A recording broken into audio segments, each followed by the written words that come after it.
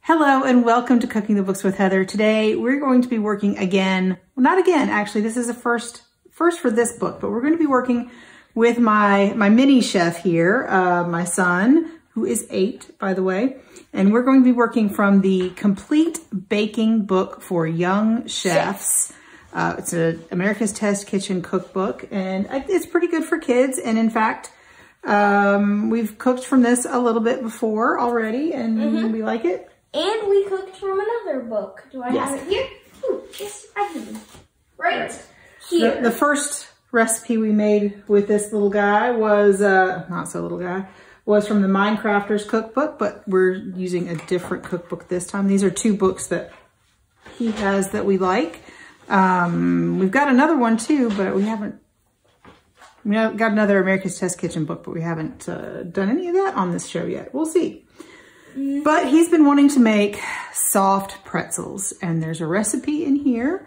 So that's what we're gonna be doing. Are you ready? Yeah. All right. So what do we do first? For the dough, in a bowl of standard mixer, whisk together flour, yeast, and kosher salt. Right. So we've got our stand mixer, and we've got our dough attachment on here already, because that's what we're going to need. But first, a little stuff out of our bowl.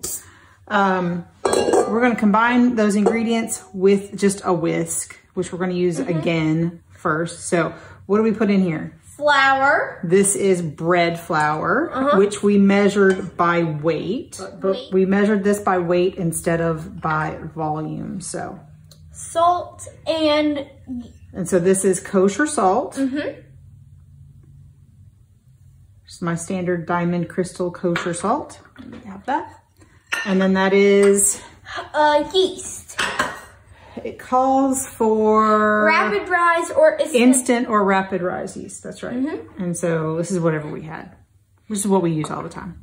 I think it's instant. I'm not sure. And we're gonna whisk that.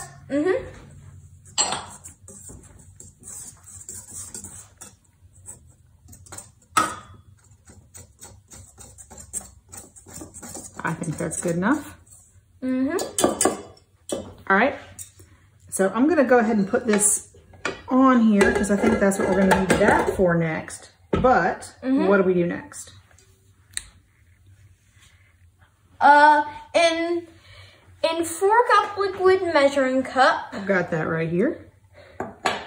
Whisk together oil, brown sugar, and water until brown sugar has dissolved. All right, so we have our water here that we've measured, and it is room temperature, so you want it, a little on the warm side, definitely not cold. So we got that in there. And then we put this in here, the brown sugar. Put it up. Which we have already it measured. Calls for, what was it again? Packed. So packed brown sugar, that's what you usually do with brown sugar. And I'm gonna measure out this just because it's a really large bottle. We needed a little bit of vegetable oil, which I use grapeseed oil generally. And we mix it together. Yep, and you whisk that together using the whisk. And until brown sugar has dissolved. So the good thing about this is we only have to use one whisk because we whisk the dry ingredients first, and then we can just whisk the wet ingredients using the same whisk.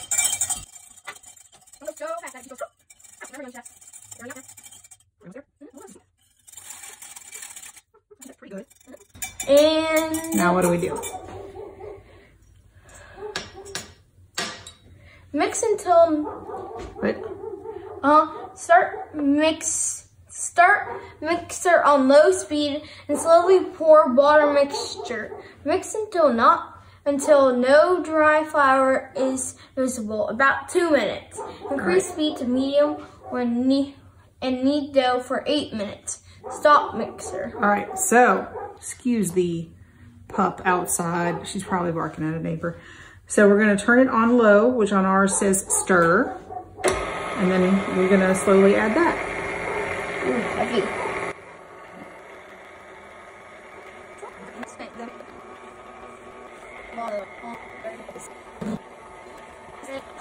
Yeah, there's some different ingredients we need after the pretzels are all shaped and everything, but we don't need that right now, so we're not gonna bother talking about that right this minute.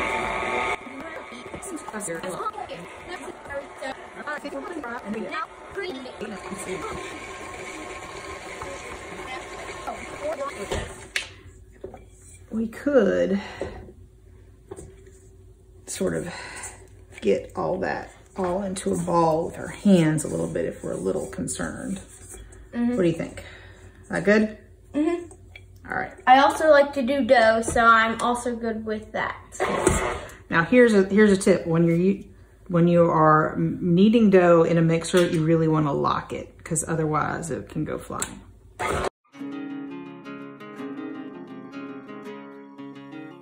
So that was our 8-minute timer. So now, oh look, it all came cleanly off of the dough hook. That's nice. I'm gonna take this off. How many balls do we have in there? About 2. About 2 balls in there. We're gonna take this off. There we go. Just put that right there. Then move the mixer out of our way.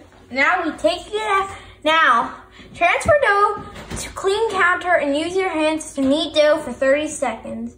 Then form dough into a smooth ball. See photos 61.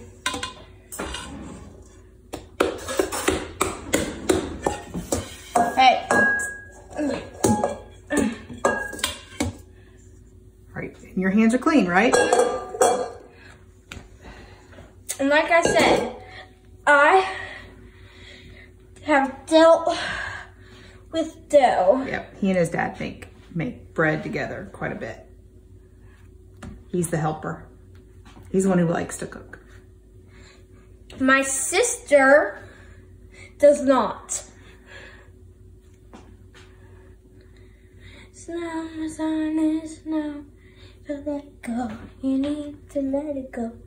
To the eye, to the nose. And if there are any bread masters telling me how to knead, this is how I remember.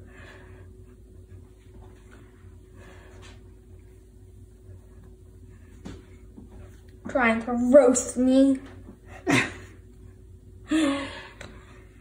right, let me show you how I do it. All right, so I think you use the heel of your hand to push it away from you. Oh, like that. Because we're trying to develop the gluten. It takes a lot to knead. All right.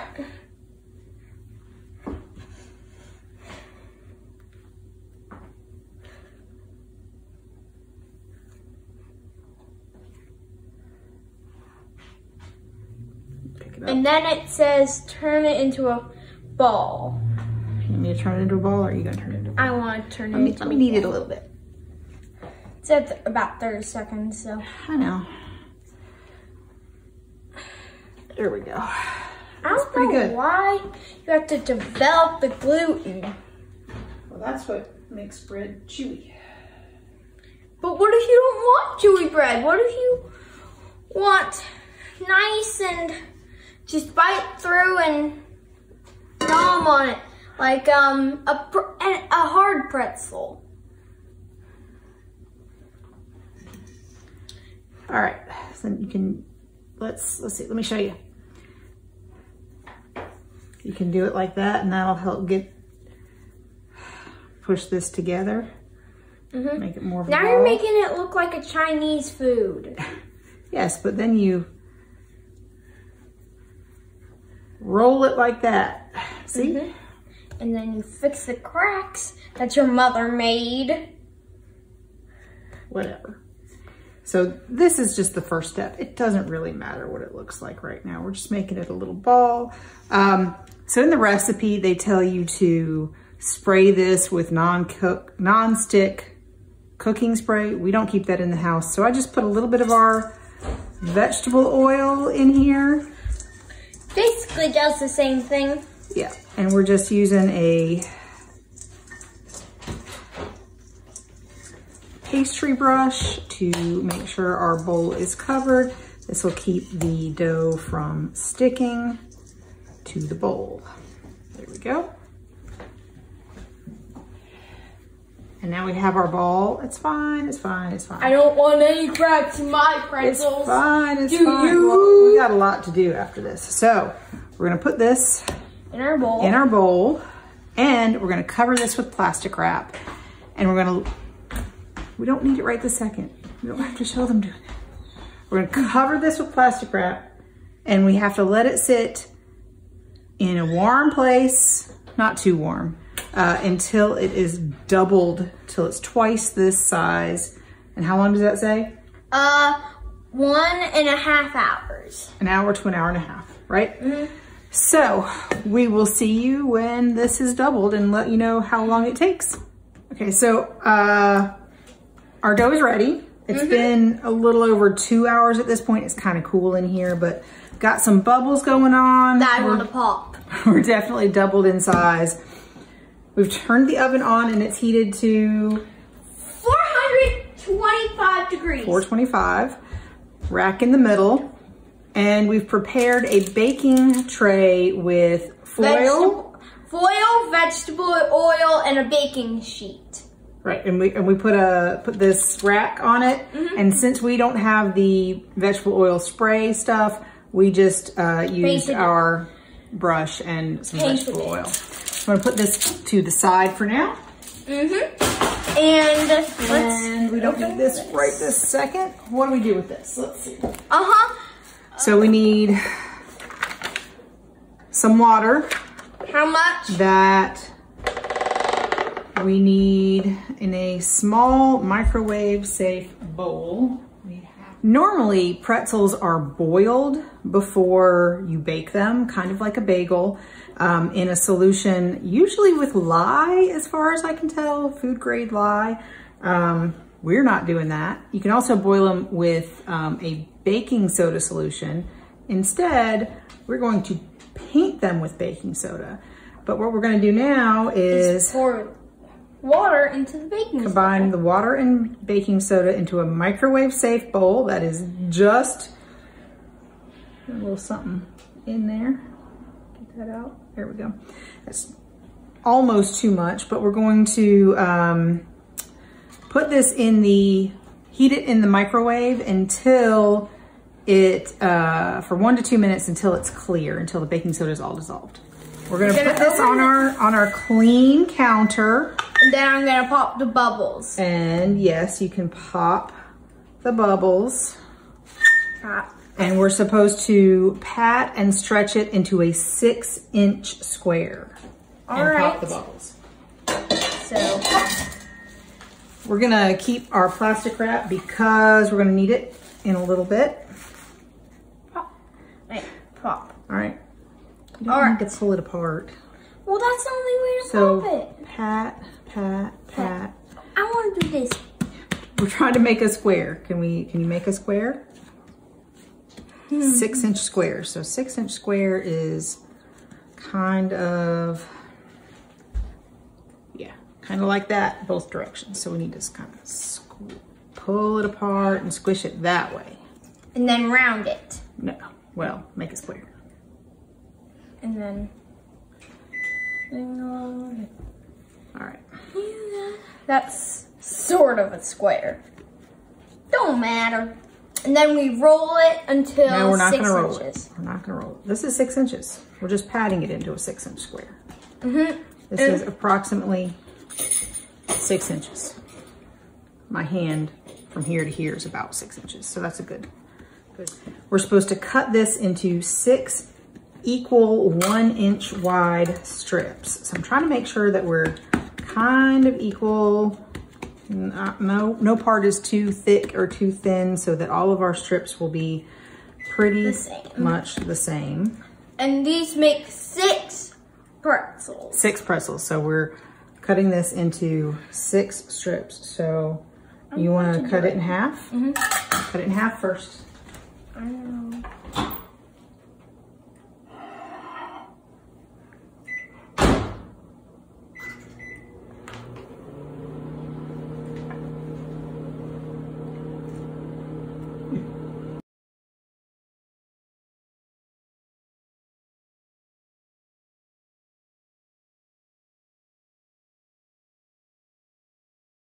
look, we're cutting it into about half, see?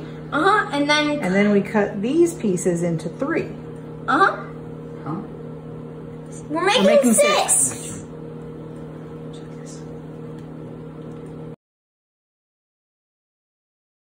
I'm not trying to. Like that. How about Lines for me, parallel lines. You can do like that. Do you know what parallel is? Does Sawyer know what parallel is? Yeah, does he know what parallel is? Yes. Like breadsticks, parallel. All right. I'm holding a weapon, mister.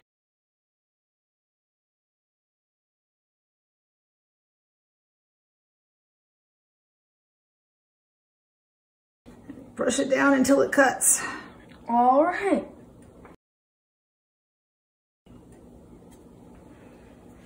I can't make parallel lines. Okay. One of them's gonna be very small. Don't worry. We'll give that one to Truffle. And then All right, so we're gonna cut a little bit off of this one. Just got extra. Sure. And we'll deal with Can this I one eat that? first. No! We're trying to make this one a normal size one. Oh my goodness. Okay, so we're gonna put these over here. So now we're gonna cover the ones we're not working with the plastic wrap just so they don't dry out. And this one, we're gonna work. yes, so what I have done is measured 22 inches, and from this side to this side of the tape, I put little tape markers down so that I know how long my pretzel needs to be. So we're supposed to roll this into a 22-inch long rope. Don't worry, it will shrink back a little bit too, so you don't have to worry about it if you get a little bit too long. All right. This is there almost there. And we're trying to make it in the picture relatively. They used a ruler. They used a ruler, and I used, you know, a measuring tape to measure this. And now I get to do this part. You gonna do this part? Do you want me to do the first one, and then you can do the rest? No. Yes. No, I should do the first one to show you my mistakes. No, well, I've done it before. I've made pretzels one other time before. That was like 20 days ago. There was still a bubble in that. Anyway, so Rude, Miss Bubble. make it a U facing away from you.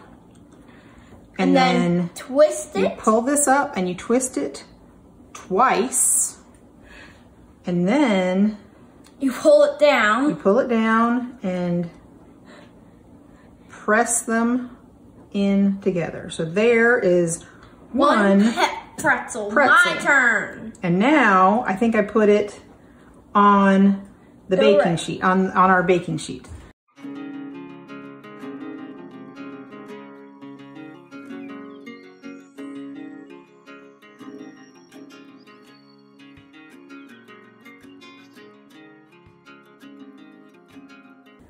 Push it in there. This one's gonna be a bit lopsided. And you can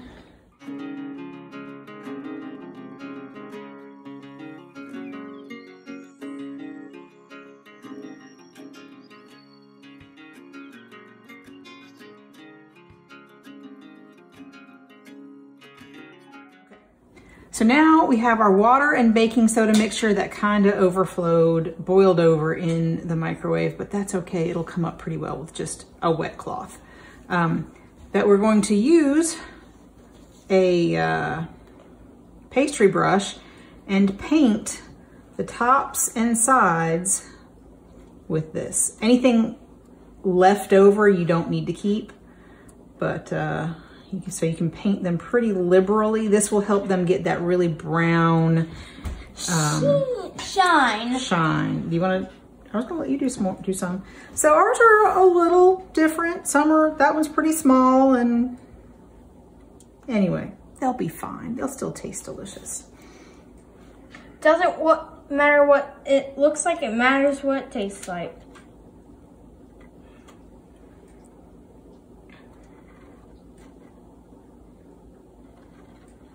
But you still want to have good plating if you're a master chef.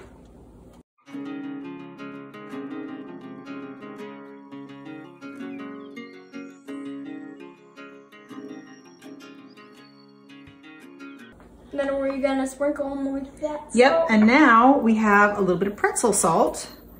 We don't like too much of this salt, but you wanna sprinkle it? You just wanna sprinkle that. We've measured it out, but it will stick on it because it's kind of damp now because we painted it with the water mixture.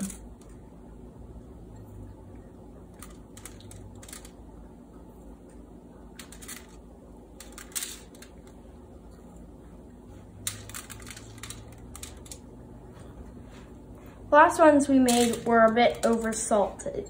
They did end up a little over salted, but I think we used more salt than this even on those ones. So I would. Let's see. Let me just make sure we have a little bit of salt sort of everywhere. It does, a lot of it falls off, but oh well. You know, machines do it a lot better. Yeah, you keep saying that. So, these go in the oven for 10 to 12 minutes. You want them to be very, very deep golden brown. So, we put them in our 425-degree oven. I just want to see what it tastes like. It's just salt. Echo, set a timer for 10 minutes. Oh, that is very salty. Starting now. It is. So one more thing we need to do now is we need to melt some butter. We're gonna melt some unsalted butter, and when our pretzels are done, we're going to butter them. We're gonna paint them just like we did with the water. We're gonna paint them with melted butter. So we'll show you when they're all done, how we do that. Okay, these just came out of the oven. We cooked them for 12 minutes. You can definitely tell where we got, well, they're very hot, where we got the baking soda mixture pretty well and where we didn't, because those areas, the areas that we did hit really well are pretty brown, and then some areas are not brown at all, but I'm pretty sure they're done. This one closed up a lot. Anyway, not bad for a first try, right? Right? So we've got melted, unsalted butter. And do you want to paint them? Yes. Let's move it there so we don't get butter all over the place. And somehow I managed to. Yeah, you're my son. So these will be buttery pretzels. She said it here, folks. I'm her son. Well, we all knew that.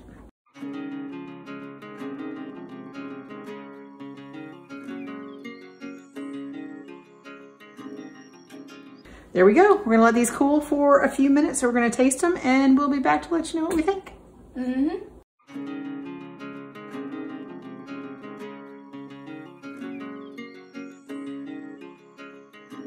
On this episode of Cooking the Books with Heather, you watched us make soft pretzels from the America's Test Kitchen book, the complete baking book for young chefs, with my young chef right here. And to be fair, to be entirely truthful, we forgot to film this right afterwards, so I'm not sure we remember a whole lot about these, but what do you remember?